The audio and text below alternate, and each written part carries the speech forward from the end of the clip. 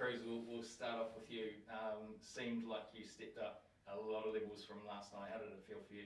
Yeah, I think we had to. We weren't happy with that performance last night. I don't think it was a clear indication of what we can do as a team. But very happy with the performance we all put out on court. It was good to get all 12 players out as well. And I think from the walkthrough that we had this morning, we implemented the those changes that we wanted to, and I think the coaches were happy, weren't you? Very happy, yes. What were some of the keys to the changes? I think we were quite tentative with the ball last night, and we weren't letting the ball go. We had quite narrow vision, but tonight we were just letting that ball go in the first second. And I think when we do that, the space opens up really well for us, and the flow starts to come. And there were lots of moments tonight where it was just bang, bang, bang, bang, bang, and that's what we wanted. And that's the flair and the type of netball that men play. So very happy that we could show that tonight. And a great test for you guys, obviously, against a team like the Ferns, who looking at it, they actually brought it to you defensively. Talk a little bit about that.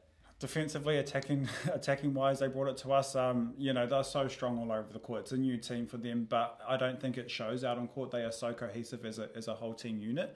I was up against a number of players, and every time I had a new player, it was a real big challenge for me to try and get on top of them. Most of the time I didn't. But I love the challenge. Whitney Sooners, Kate Heffernan, Gina Crampton, Shannon Saunders, they're all phenomenal athletes, and it's amazing and a privilege to play against them. How did it feel for you watching on from the sideline? I think that it was nice to see us, like Cruz says, actually implement what we did at training this morning. And it wasn't big things, it was just little tweaks to what we didn't get quite right yesterday. So looking at those 1%ers, just better ball placement, better timing when we were making our movement.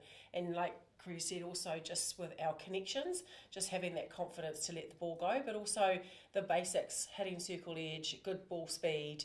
And we saw all of that, which was great to see that we did that when we trained it this morning. Does it just feel like it's, that extra time together and building those connections that's really helped? Yeah, look, it was a big step up from yesterday. I think that the more time you get together, you certainly see those connections grow really quickly. And I think that we talked a lot about, making sure that we were doing our own job today. And I think we all went out and did that as well. And looking ahead to tomorrow, obviously looking to come out away with another strong performance and I guess serious spot in the final.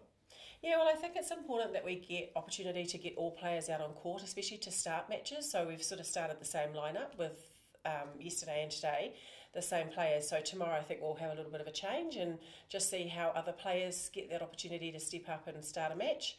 And, we'll just see what happens from there. But we certainly want to go through, hopefully, and get into that final on Saturday and make sure we have looked at all our options. And if we do need them, that we're there ready to go. Just finally, Cruz, MVP performance from you. Obviously, you had to come to the press conference and talk to that. How did it feel for you out there tonight in terms of your own play? Yeah, I was happy with my performance tonight. I was not happy at all last night. I thought I played quite bad, if I'm being very honest. So it was my own personal goal to have a better performance, and I did last night. I'm not going to mention the warning that I got, I think, in that third quarter.